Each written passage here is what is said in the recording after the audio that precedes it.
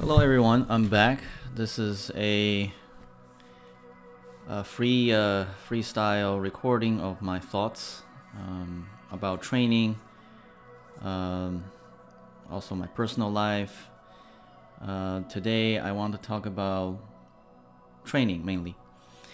So you know that you see a lot of trainers, basketball trainers on Instagram or YouTube, showing different combination of movements, right? So this is very similar to how martial arts was passed down in the old days. So you have a master, right?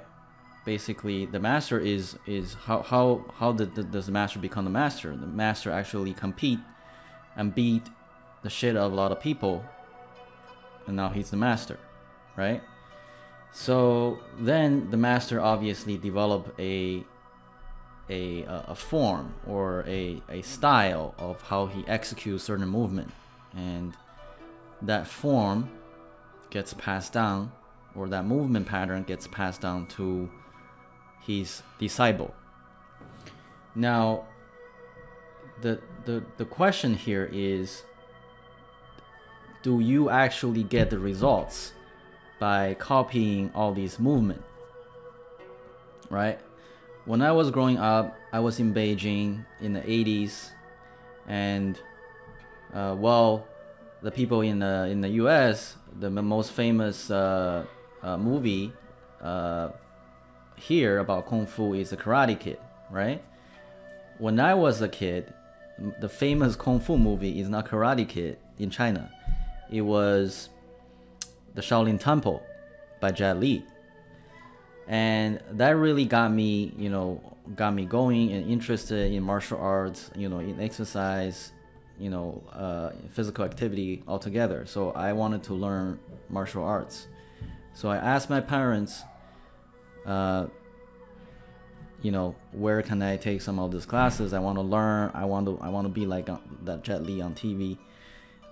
So my parents, through some networking, back in the day, China hasn't opened its doors. It's not free market economy, and there's no classes you can just pay some money and get in. So you need to know some people. So my parents, through some networking, they got me into this. It's called Wushu class.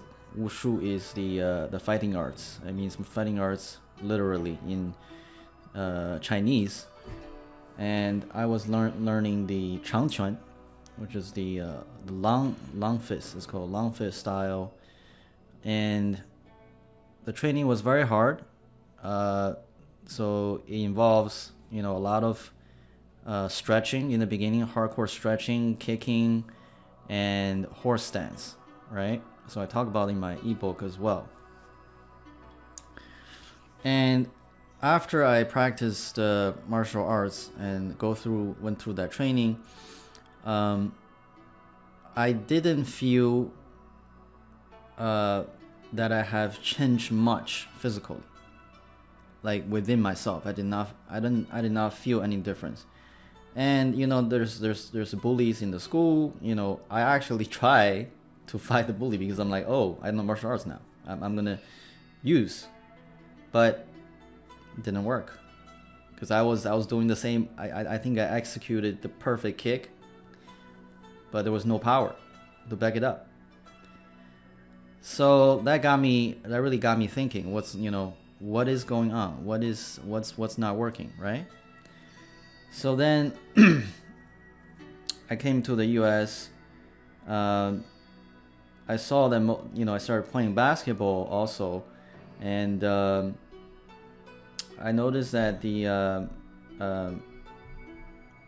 people that actually copy the form, right? They there's a lot of trainers that they try to make you do certain drills that you just copy the form alone.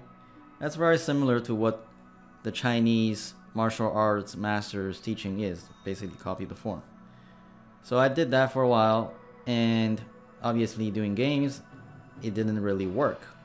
It's the same thing, because copying the form as we know it does not help much. I mean, it helps if you're like really on the rudimentary level. It helps a little bit, but as your competition level goes up, copying the form does not help. So the question is really, what makes elite athlete, or what makes the master master? Then it was through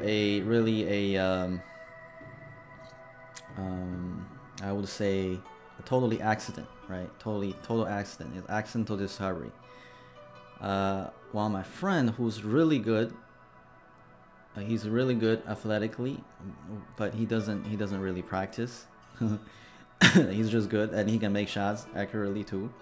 And I realized that his feet are different. From there, I did tons of research, and I think it's through some sort of luck. I think it's a lot of luck that I was able to understand what is going on. But you know, I spoke to my research also involved talking to all the elite athletes that I can get my hands on, talking to Cardoziani, you know, one of the most athletic dunkers in the world back when he was younger. He's basically the pioneer of dunk shows, you know, and it didn't surprise me that he grew up barefoot, and this mechanism is natural. So when you are, you know, playing sports barefoot when you're growing up, it enhances the expression of the mechanism. So if you now back to training, right? So if you look at the film footage of these trainers, right? They keep on throwing the ball to Carmelo or to LeBron, and then LeBron just keep on hitting it 5 in a row, 10 in a row, you know, whatever. This is something everybody can do. What I mean is, you can replace the trainer with anybody. You throw the ball to an NBA player, he's gonna be able to make the ball go in. The real question here, right, is how the player becomes so talented at throwing that ball into the hoop. Now, as you know, that all the knowledges that we currently know in the training world is based on based on muscle, right? So you can't really explain to you why these NBA players are superior, and they believe it's the genetics and talent, right? But talent is such a vague word. You can't really quantify it. But my research actually shows what this talent is in scientific terms, and you can actually understand why I say that the hyperarch mechanism, the hyperarch metamorphosis, is the process of how elite athlete become elite athlete, as your feet morphs into the hyperarch mode. And I think one of the questions that people most people who are, you know, stand on the sidelines and watching is, what is hyperarch really, right? What is hyperarch mode? So I asked you to look at all the elite athletes, the best of the best, right? I asked you to look at their feet, and they all show the similar patterns.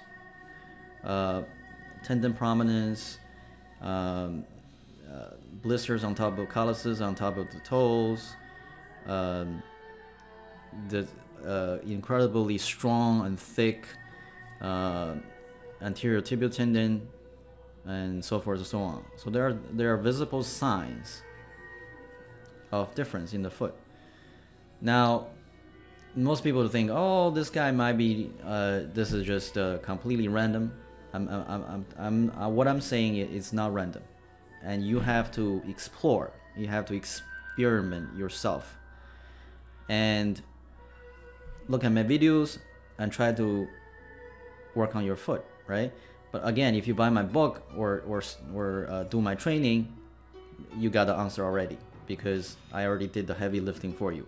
All you have to do is replicate the exact mechanism of what I'm asking you to do, and you'll be good. The second question is, I think a lot of people have is, you know, how long does it take to see the results? That really depends on, you know, your current level of fascia fitness. So if there are 4 levels that I determine, right? This is really this 4 levels really measures your glutes dominance and how connected your whole body is. Regular people without the expression of the hyperarch mechanism, they can have very strong segmented muscle parts. They can have that. But when they go through sports and movement, it's very hard for them to perform at the level of the elite athlete, because their whole body is not moving as a holistic unit. Meaning, like, all the muscles try to coordinate at a very high level. It try to coordinate together, right? And because it's solely relied on the muscle, there's a lot of taxation on the muscle itself. Instead of, you know, the body goes into an isometric stage, and your fascia takes over. Your body's more fascia driven, and everything becomes so effortless. And I'm seeing that with Hyperarch fascia training, and all the athletes I work with, they're doing correctly. They're getting these results. So it's already 12 minutes. I want to wrap this up real quick. Here's my vision. I think the biggest